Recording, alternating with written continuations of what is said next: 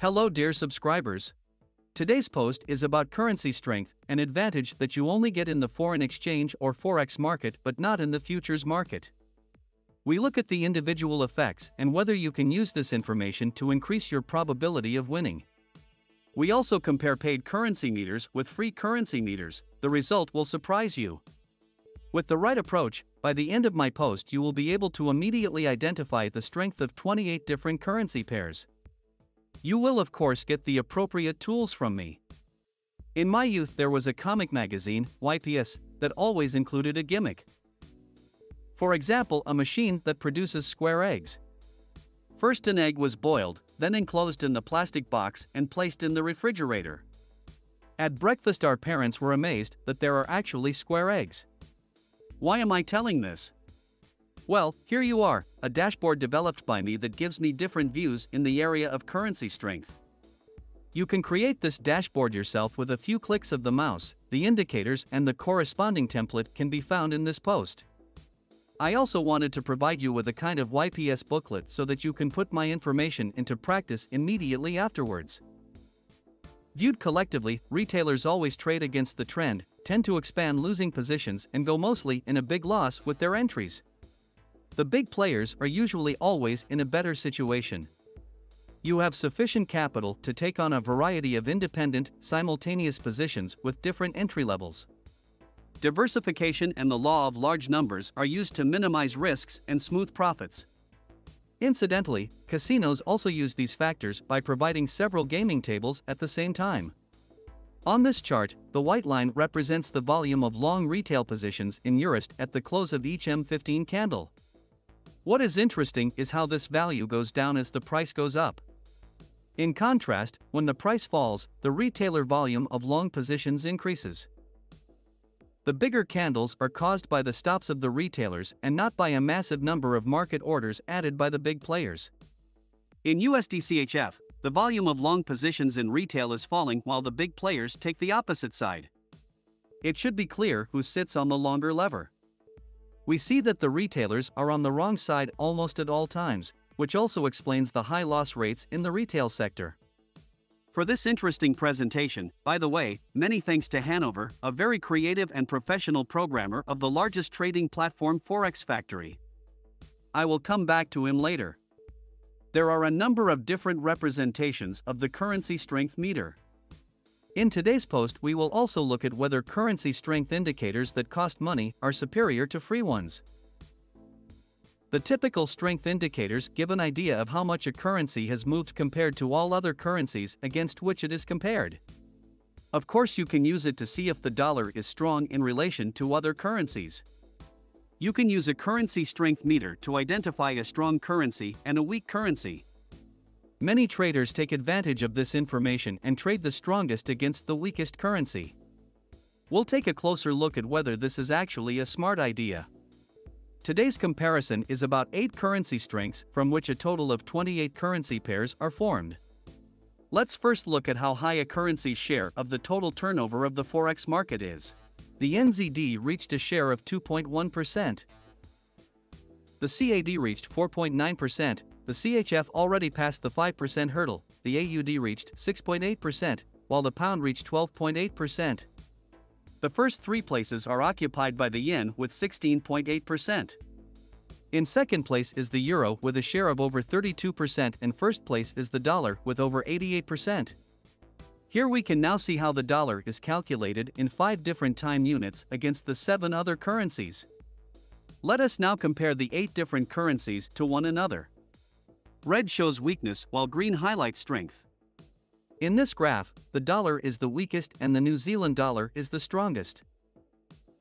Now you can sort the different currencies in different time units according to their strength, with the strongest currency at the top and the weakest currency at the bottom. This results in the 28 different currency pairs that we can also sort in the 5 different time units according to their strength. Overall, this currency strength knife is very detailed if you want to have an overview of all 28 currency pairs. Since I personally only work with the euro, the US dollar, of course, only the euro and dollar are relevant to me. From this I filtered my own currency strength meter only for the euro and dollar. The individual columns show the respective time units. In the upper area we see the dollar strength and in the lower area the euro strength. To the right of it I have once installed an M1 chart to show you exactly how this display works. The left column, where the currency strength is calculated in the M1, of course reacts much faster than in the last column, where the monthly observation takes place. Therefore, pay close attention to the first three columns. First of all, we can see that the dollar strength is in the foreground. And now pay attention to how the dollar is getting weaker and the strength of the euro is increasing. Initially, the euro and the dollar are in equilibrium, and it seems as if the dollar wants to push the rate down again. Now we can see how the euro is getting stronger and stronger, the reaction, the price is being pushed up very quickly. Once again there is a balance between the euro and the dollar, which the euro ultimately decides for itself. Although the price is now fluctuating back and forth, we can see the clear euro dominance, which would still allow an entry to the top in this situation. A slightly different view consists of two different lines running in a 100% value. The red line shows us the strength of the dollar while the green line shows the strength of the euro. In this case, the dollar strength is around 62% and the euro strength is around 30%. First we draw a center line at 50%. We can thus see that the respective currency is strong above the middle line, and as soon as it moves below the middle line, it tends to show a weak trend. Let's look at an example of this. Above are the candles, below is our strength indicator. At the beginning the course runs down a bit. In the area of the strength indicator, we can clearly see the dominance in the dollar. Now the course is going up, here the euro strength is clearly in the foreground. There is a brief pullback, but we can already see that the dollar is weakening. The course is now continuing upwards, with the strength of the euro in the foreground here too. Then there is a downward movement, the dollar has a clear advantage. The exchange rate is going up again. Interestingly, the dollar rises at the same time as the euro, with the euro still having a slight advantage. Now the price is going down again and we can see the clear dominance of the dollar. When a bullish candle arises, there are theoretically three starting situations. The strength of the euro remains unchanged while the dollar is weakening. The euro strength increases while the dollar strength remains the same. The euro strength increases while the dollar strength decreases. Of course, these three initial situations also apply to a bearish candle. While the dollar strength remains the same, the euro strength decreases. The dollar strength increases while the euro strength remains the same, and the dollar strength increases while the euro strength decreases at the same time. This situation would accelerate the downward movement more.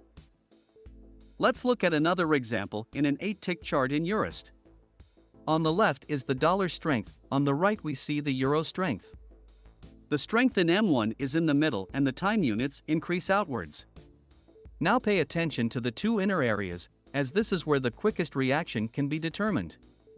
In the middle we see the strength of the euro and the strength of the dollar in the form of two lines. Below that I have once again drawn the dollar strength individually within the 8-tick chart.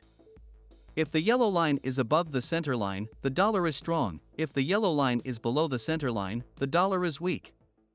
Let us now observe a live price.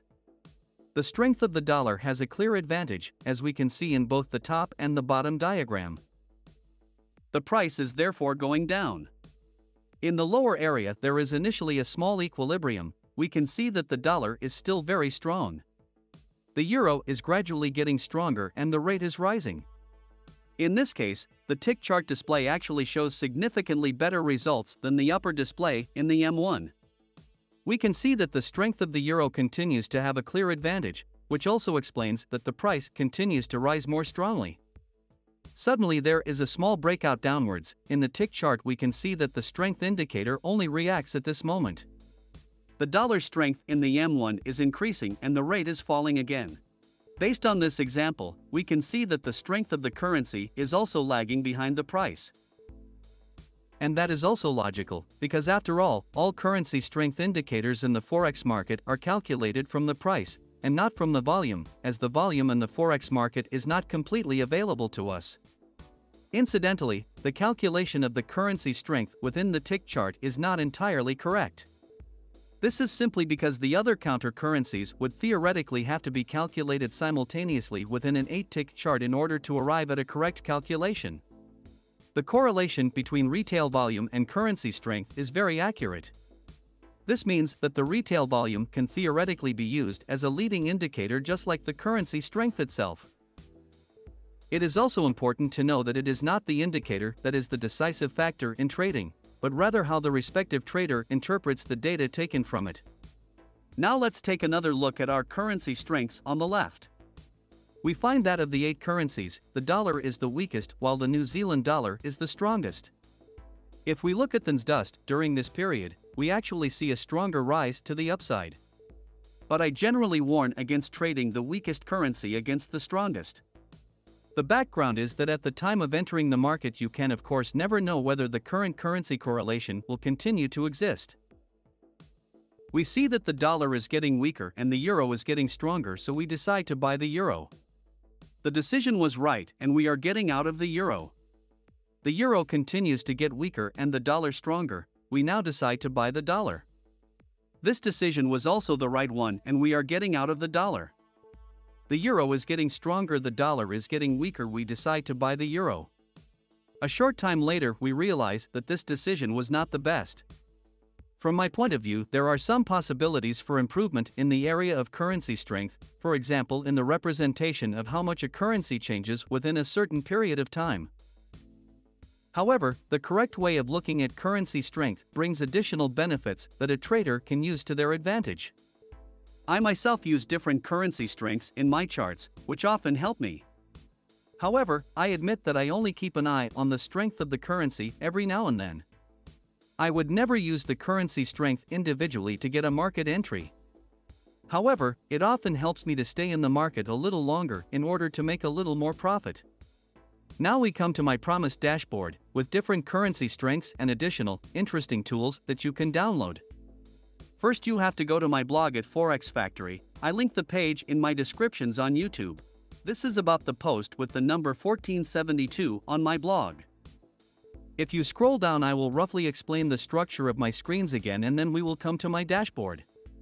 In this post you will find all the explanations about this dashboard and the indicators, as well as a few auxiliary indicators for stop hunting. In addition to clear installation instructions, you will finally find the indicators including a template to download at the end. But please read through the text or have it translated into German. In the zip file you will find different currency strength indicators, with which you are able to calculate individual currency strengths. So you can easily determine the respective currency strength in all 28 different currency pairs.